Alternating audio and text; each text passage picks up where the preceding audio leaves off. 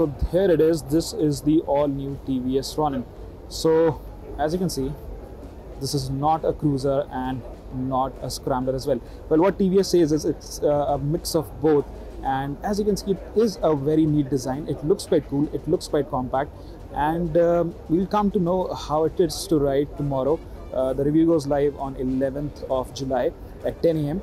But let's quickly give you a few details and a quick walk around of the Ronin. Now, first things first, this is an all-new motorcycle, so that means it has got an all-new chassis and an all-new engine. Now, this engine is a 225cc single-cylinder engine. It comes with an oil cooler, and it produces around 20 bhp and 20 Newton meters of torque.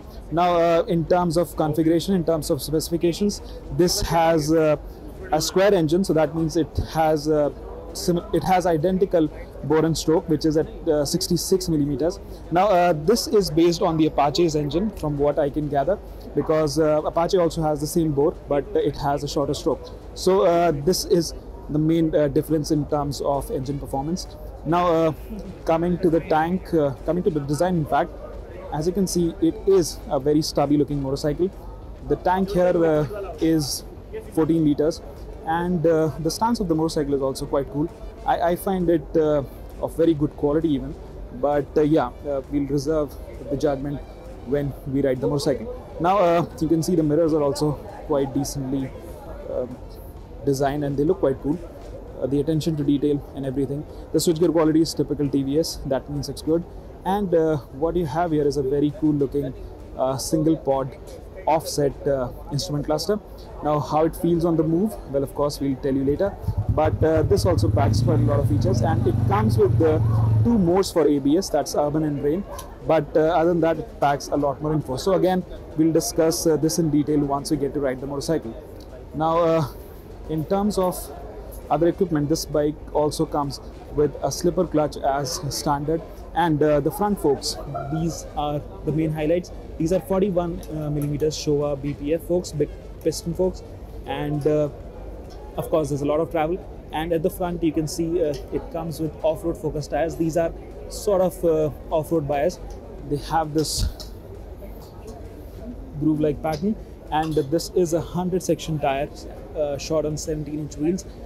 The brake size is the front brake disc is 300 millimeters, and this one is the mid variant, so that means it comes with single channel ABS. The bike right next to it, it is the base version, which is called the SS. This is what starts at 1.49 lakh.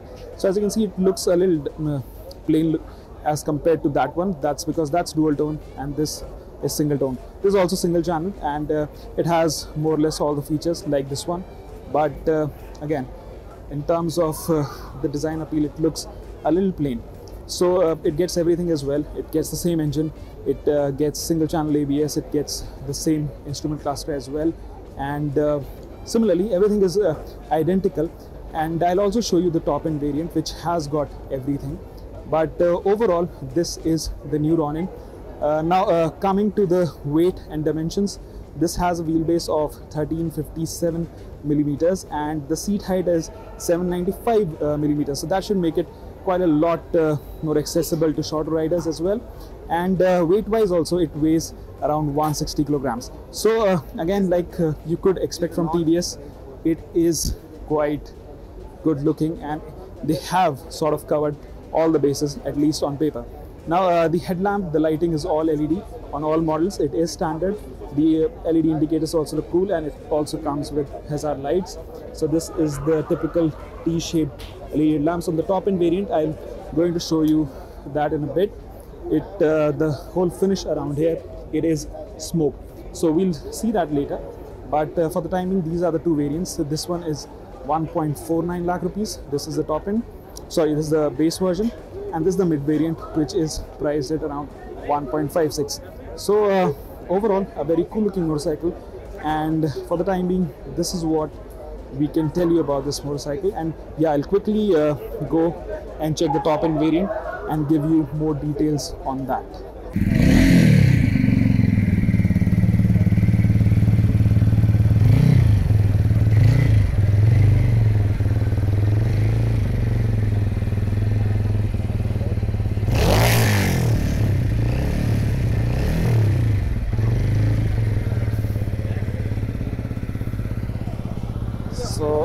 as you can see, the exhaust has got a bit of a thumb, and it goes well with the character of the motorcycle. So this is the top end variant. It comes in two shades. This is in the other one. But details wise, there are some small details. There are some small differences in fact. So this one gets connected tech, TVS connected tech. So you can connect your smartphone through an app, and there are a lot of features that you can use. Other than that, it also comes with adjustable levers. As you can see, this comes with adjustable levers as standard, and on top of that, this also gets dual channel ABS. So these are the main functional differences. Well, someone has turned the mic on, so we want to know how these looks. This is how it sounds actually. So yeah, that's about it. So this one, like I said, it has a bit of a smoked effect on the headlamps. So overall, not much of a difference, but this is the priciest of the lot. It costs around 1.70 lakh, and that is the top end variant. So yes, you get a lot more for your money. Another thing I wanted to highlight is the top speed of this motorcycle. A couple of viewers are asking, is 120 kilometers per hour. So you can cruise quite comfortably. Again, we are going to ride this motorcycle tomorrow. The review goes live on the 11th of July. So stay tuned for more. And yeah, keep following autoX for more updates.